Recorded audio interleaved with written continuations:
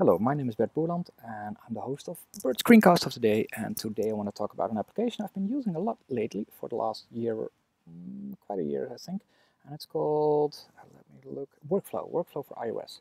Workflow is basically programming with Duplo, if that's what you like. You have a block with certain input and output, and that block you could really put the mouse and put it to watch the next one, and the output of one block is the input of another block.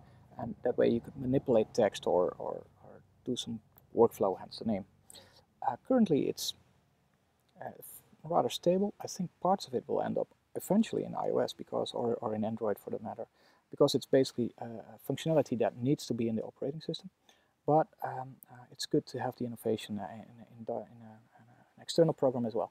So the best thing to describe it is using Yahoo Pipes. If people still know what Yahoo Pipes is, it started in 2007. I just visited the site again, and it said that it is being discontinued. So if you don't know Yahoo Pipes, I'm very sorry, but no need for you to dive into it because it will be a discontinued service quite soon. So this is Yahoo Pipes. You program with blocks.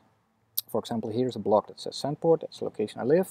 And here is a Yahoo Newsfeed block. You could just add a block like this, and you get, and then use this as input, etc. So you can connect them. This one won't work, but basically what this one does, there's a Yahoo Newsfeed search, there's a CNN search, there's a BBC search. This word is going to be searched, and the output of that search will be piped in a union, hence the name. And this pipe, you can cut them and combine them, etc. You can do all kinds of stuff.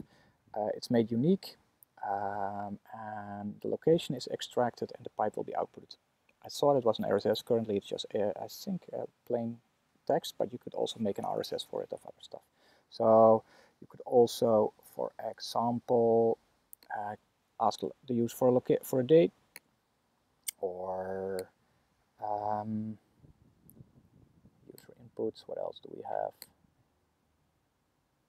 And you could make this a block as well again. So the output of this could be a reusable block for someone else. It really was a great service. Here are some of my pipes. So it's programming for dummies, right? You drag and drop your programming together. Well, basically that's what this application for iOS is as well. Let me see where it is. Here it is, workflow. Done. For example, make a GIF, depending on how you pronounce it, and I know there's a holy war. There's a block, this is the block, and it's take a photo.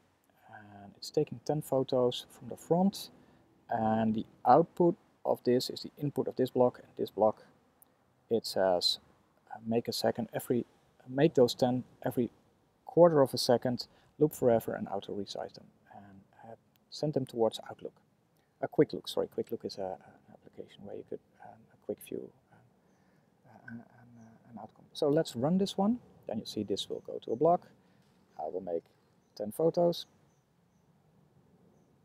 Okay. It's processing them, making them into a GIF, and there you have the GIF, and it's looping forever.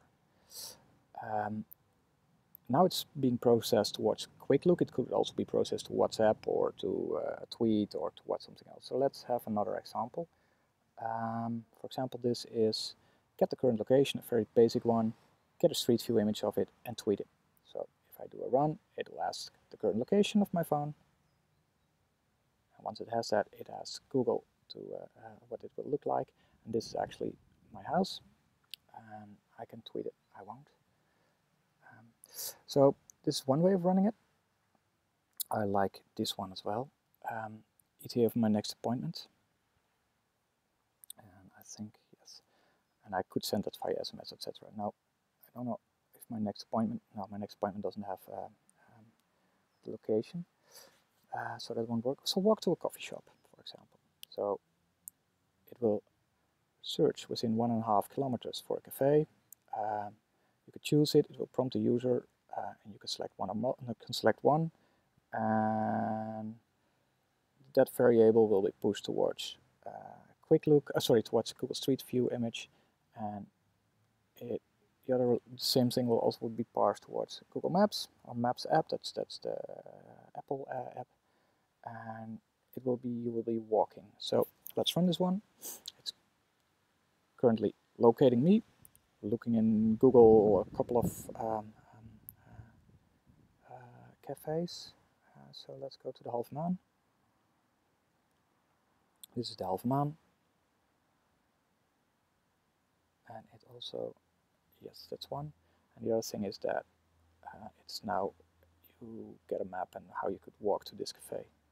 It's pretty close, so there you go. Okay.